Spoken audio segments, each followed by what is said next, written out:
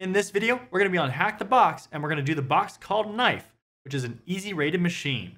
But first, if this is the first time that we're meeting, welcome to my channel. My name is John Good, and here I get to spread my passion for cybersecurity training, tips and tricks, and career advice to help you go further. Remember to hit the subscribe button and the bell icon so you don't miss future content, and make sure to leave a comment for the YouTube algorithm. Check out my website at johngood.com for career coaching, consulting services, and more training. Make sure that you check out the membership program for YouTube by clicking the join button down below the video, and you can see the different tiers that are available. Also, make sure to check out my Getting Started page where you get free resources and a free copy of my ebook on cybersecurity careers. All right, let's get into the video. All right, so the very first thing that you're going to have to do is you're going to have to log into your Hack the Box account, and then you're going to go to the lab section and machines.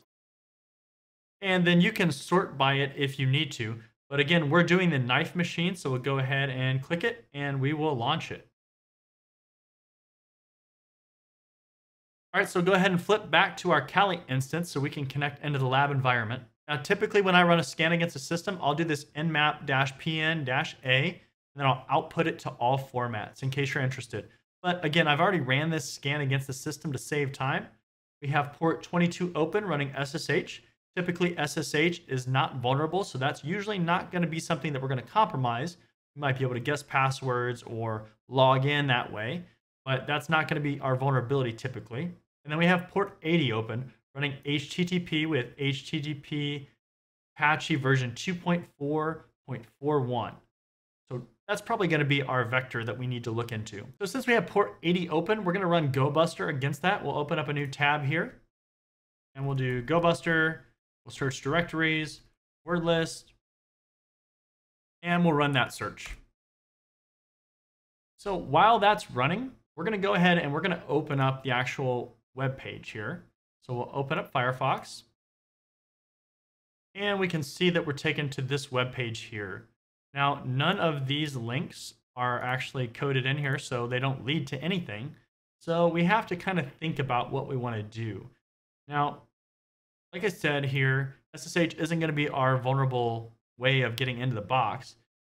And so what we can do is we can actually search for this Apache version, and we can try to find some vulnerabilities for that. So we can go to Google and search for any exploits.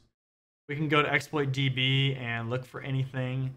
I didn't find anything when I was originally going through this, so that's kind of a dead end, but that's kind of the path that you would do. So if we go back here to this main page, what else can we find?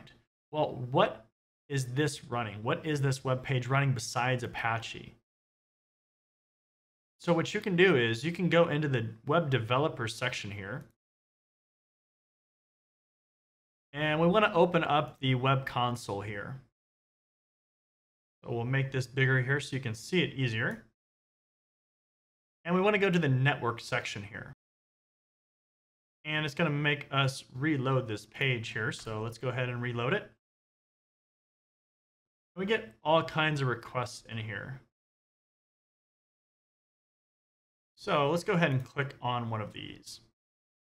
And we can see that this is powered by PHP 8.1.0. So that's going to be interesting. So we'll go ahead and we'll copy that. We'll go back to Google. And we'll search for that.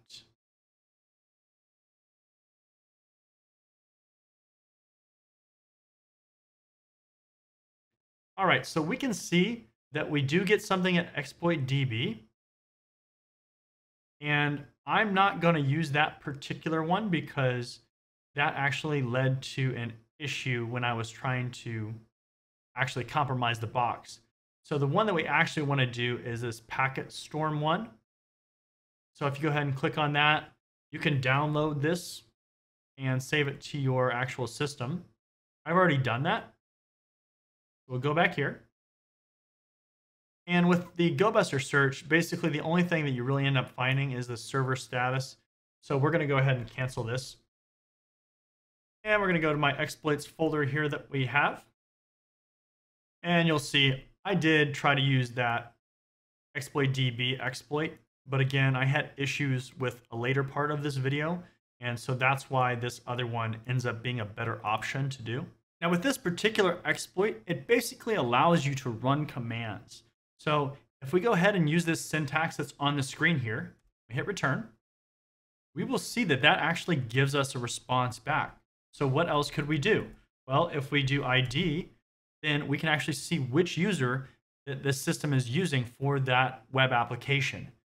That's pretty dangerous, and that's going to lead us to getting a shell. So what we're going to do is we're going to open up a new tab here, and we'll put this side by side so you can see this here. We'll do netcat, and we'll do NLVP 4444, and we'll start that listener so that we can get a shell back.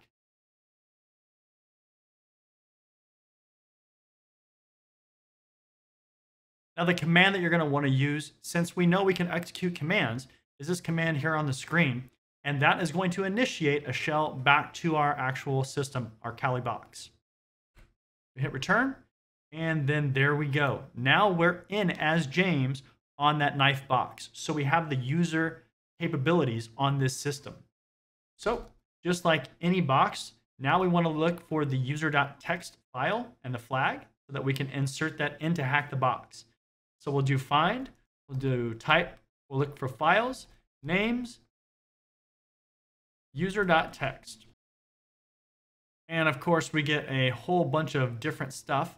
So we need to actually find just that file. So we'll do find, type files, name, user.txt, and we'll redirect everything else to dev null.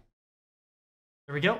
So go ahead and you'll cat that file out, and then you'll get your flag or hack the box. So now how do we privilege escalate this box? Well, one of the first things that I like to do when I go onto systems is check if I can do sudo. So we'll do sudo-l, and if you look at this, we can run the knife as root. That's pretty dangerous. So one thing that you can do is if you go to GTFOBins, you can actually find this information about that actual vulnerability. So we'll go to Google and we'll search for GTFOBins. We'll go there and we'll search for knife. There it is. All right, so we can run it as sudo. So let's go back to our shell. We're going to go back to GTFOBins real quick here. Minimize that. And we need to copy that. Copy that, and we'll go back to our shell here. Make this a little bit bigger for you so you can see it. And what we're going to do is we're going to echo that entire command.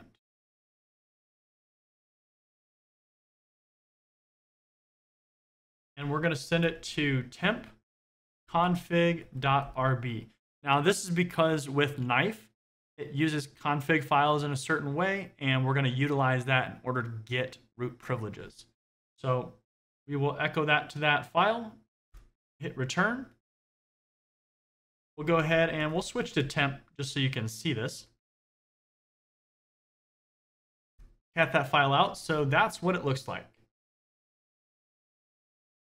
Now we're going to run sudo, and then we're going to run knife user list -c, and then we're going to do config.rb, which is that file that we just created. All right, now we do ID. Now we're root. Great. We've compromised this box. So just like we did with user, we're going to look for that root.txt file. So type files, we're going to look for name, root.txt, and then we're going to direct everything else to dev null. Right, and then go ahead and cat the contents of that flag. Congratulations. Now you've compromised the knife box, which is an easy rated box on the Hack the Box training platform. Question of the day. How would you rate this box called knife on Hack the Box training platform? Would you agree that it's easy? Do you think it's medium? Do you think it's hard? Do you think it's insane? What do you think? Let me know down in the comment section below. In this video, we walked through rooting the knife box on Hack the Box training platform. As always, make sure to subscribe and hit the bell icon so you don't miss future content. Leave a like if you enjoyed this video. Check out my website at johngood.com for more training, resume reviews, and career advice, and I'll see you next time.